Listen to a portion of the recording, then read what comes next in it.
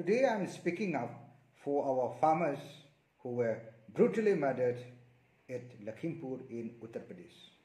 Instead of arresting the main accused who is involved in the case and who happens to be the son of Union Minister of State for Home Affairs and whose father is also the BJP MP, he hasn't been arrested as yet.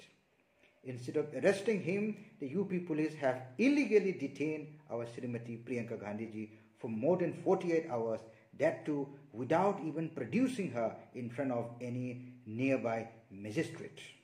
Today, the Prime Minister has not only remained quiet, but even he has failed to sack his own minister. And without sacking the minister, how can we have a fair probe or fair investigation? Therefore, even the manner in which the UP administration has treated to our two Congress chief ministers by halting them illegally at Lucknow airport where there was no section 144 of CRPC, we consider that the entire state of Uttar Pradesh has really come under a complete state of lawlessness.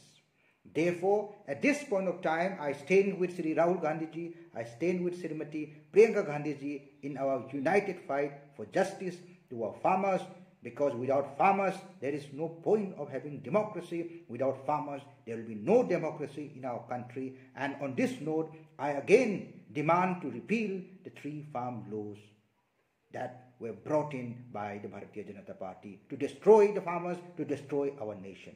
Thank you. Jai Hind.